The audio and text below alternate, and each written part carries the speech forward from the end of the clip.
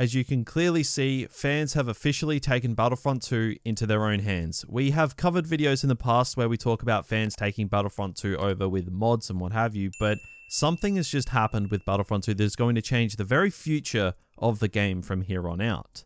And it just goes to show that Battlefront 2 is just not done yet.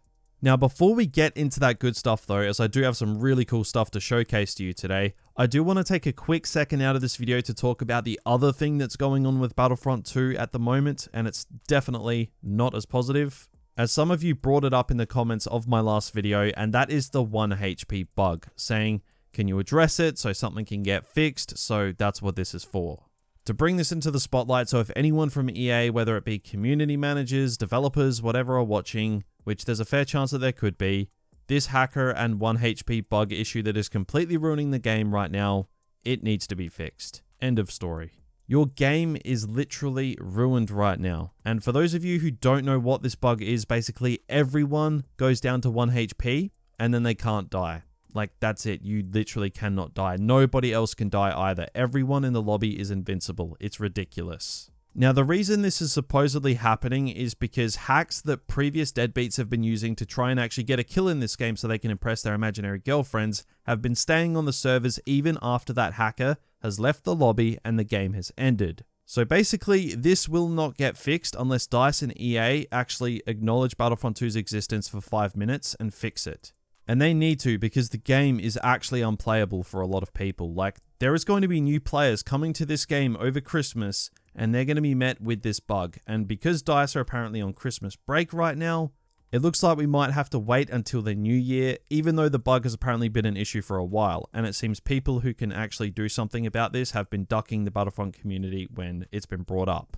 I don't know the ins and outs of that specifically, that's just what I've heard, but all I know is this needs to be fixed, end of story. But that's it. I wanted to keep it brief and not its own dedicated video, as, like I said, it's not the main topic of this video, but something definitely had to be said in regards to this glitch because it's just ridiculous.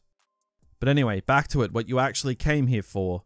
Battlefront 2. It's had a laundry list of requests by the fanbase for years and years, all the way back to when the game first came out. There have been wants by the community, and most of them eventually came to the game, but definitely not all of them. But there is one big thing that never did, and that is private matches. Something that DICE have just been getting bombarded with for years when it comes to this game, and for some reason they just never did it. They never added private matches to Battlefront 2, which I still just cannot believe for a second that that is the reality that we live in. Well, fans have pretty much just gone all Thanos and said, fine, we'll do it ourselves. Now, this has been like a year in the making, and it goes a little bit beyond just, you know, another mod, as it was a one-man project for a long time from a developer known as Battle Dash. And there is now a whole team behind it, and they've been working really hard on it. And it's pretty awesome what they've managed to achieve. And the embargo has lifted today, so I can reveal some stuff to you guys, as I was kindly invited to playtest this with a bunch of content creators and modders, as they have gone and created their own private servers and just absolutely ran with it. Now, to my understanding, the hacker bug affecting the game isn't affecting these private matches, as they're on their own server, which is good. Now, unfortunately, I wasn't able to jump in on some of these playtests with the other content creators and modders due to time zones because, you know, we do it a little different here in Australia. But they did provide a bunch of gameplay for me that I can showcase for you guys. Apologies if the quality isn't the same as my regular background gameplay.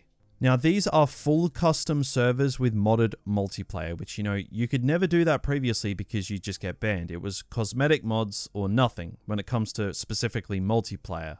But they have just ran with this and created something that is absolutely going to breathe new life into this game for a long time. Now, the elephant in the room here, yes, this is just for PC, unfortunately. We just aren't in a time where, you know, they can mod this kind of stuff on the consoles, and I've been saying this for a long time. Any future Battlefront 2 has, it's going to be on PC, and that is really where things are going. Because if nobody is going to make a Battlefront 3, this is going to be the game that people keep flooding to. So things like what these guys are doing with these custom servers are going to be the way this game progresses going forward. The Battlefront community is insanely loyal and huge, and this is the Star Wars game for them, so there will always be a player base here regardless of what EA or Lucasfilm Games do with any other Star Wars games, as long as there is no new Battlefront announced. As long as that doesn't happen, majority of the Star Wars fans are going to be playing this game. Now, just the idea that you can throw like 20 Grievouses into a lobby or 20 Anakins, hell, you can probably mod younglings and 1 Anakin into this and have some fun if you really wanted to. Do 20v20 heroes, like you can just get creative with it. And the best part about it is you can do it in pure multiplayer, not against bots with the IQ of your standard Clone Wars is just a kid's show type operator. Like, the possibilities here are literally endless, and I'm sure this is only really the beginning of things to come. Modders have been getting more and more ambitious since this game came to an end, as they've been forced to innovate, so I do expect even more innovation from them in the years to come, and full credit to them because they are single-handedly keeping this game alive for so many people.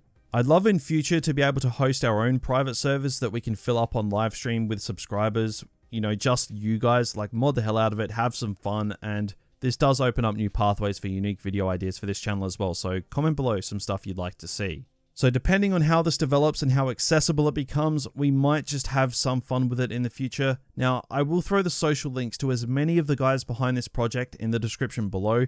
These guys deserve the support. Battlefront 2 was taken away from us in its prime, and Battlefront 3 isn't being made for the dumbest reasons ever, and this is a huge fan base that is left twiddling their thumbs. And these guys, they're the ones trying to keep the fun going for the players, so make sure you show them some love. So guys, that is about it for that. Just wanted to close the video out by pushing this hacks and glitch issue with Battlefront 2 at the moment. Again, EA, DICE, whoever, this needs to be fixed. The dodging the questions posed by people presenting this issue needs to stop. Something needs to be done. Your game is broken. The players have had enough. They've been screwed over enough. Please fix the game. But guys, let me know your thoughts on all of this in the comments below regarding the custom servers. I know a lot of you will probably be pretty gutted that this is just for PC and can't come to consoles, but like I said, for better or worse, this game's future is with the fans and it is on PC. So if you have the means, PC Battlefront 2 is going to be going off and you should definitely join in if you can. But that is going to do it for me today. Be sure to drop a like in the video if you did enjoy it. Subscribe to the channel if you are new. Have a good Christmas break. I'll probably be back for at least one more video before the new year. So I'll catch you all in the next one.